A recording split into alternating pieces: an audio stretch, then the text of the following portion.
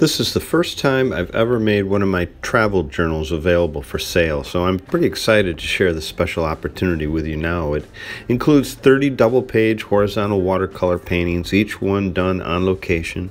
The journal is linen-covered hardbound book with stitched pages of heavy textured watercolor paper. When open, the book measures 15 by 43 centimeters.